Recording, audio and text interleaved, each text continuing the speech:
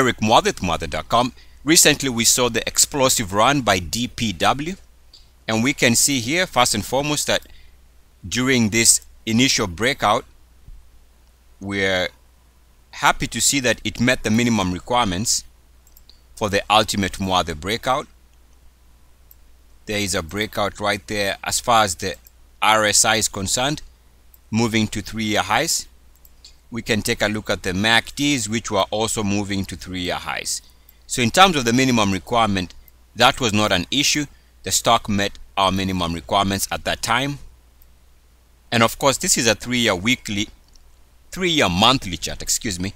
What we can do is take a look at a 4-year monthly chart to make sure that it actually did meet our minimum requirements. So now we are looking at 4 years of monthly data. And again, we can see that during this recent move, the RSI is definitely moving to 3-year highs. So that's still not an issue. You got your RSI breakout to 3-year highs, and you got your MACDs breaking out to more than 4 years. 3 years is the minimum, of course, but here I went back one more extra year just to make sure that everything was in line in terms of the things we look for minimum requirements. So we take a look here, we see that there was another move. In other words, it picked up momentum once the RSI caught and stayed above the 69.1 level. Once it reached that level, we can see that there's been a good push. But we don't see any entry here on the monthly, assuming that the initial move was too big that one did not have a chance to catch this breakout here. So what you can do is go and take a look and see whether we have any weekly rest period for more than 2 weeks of rest, and we can see here we've had pretty much 3 straight weeks to the upside. So no rest period, so we can't use our timing techniques in terms of 2 weeks of rest for the weekly time frame, so we are forced to go to the daily time frame. And this is how the daily looks like. Number one, take a look at the sharp angle of penetration that moved it above 50 and above 69.1. Another instant of sharp angle of penetration, sharp angle of penetration, and then finally we get this sharp angle of penetration, which began with this move here. But we can't see any rest period here based on this 1 year daily, so I'm gonna have to zoom in so we can see what has been going on over the last couple of days. Alright, so we have a 3-month daily chart. We can see that the initial rest period is here. Let's call it at about 210. That was the close, and then we have one down day, another down day below this close, so that's the minimum 2 days of rest.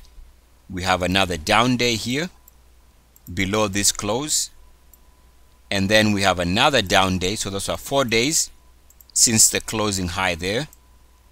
So logically that we know that we could have set an alert at this close here at about $2.10, give or take, and the next time it moves above that, this is the earliest we could have got in. The monthly chart does not give us an entry in terms of after the initial breakout. The weekly chart hasn't rested long enough. Of course, the monthly would need to rest for 1 month at the very least. Weekly chart would need to rest for 2 weeks at the very least. But here we see a chance because the daily chart is showing 2 days of rest. Minimum has been achieved, and because of that, the breakout would have been good enough to trigger an alert after sufficient rest.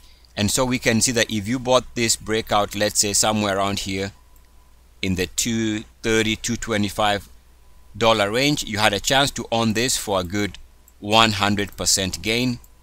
Of course, that's the ideal maximum profit from here to here, and all that took was about 3 days.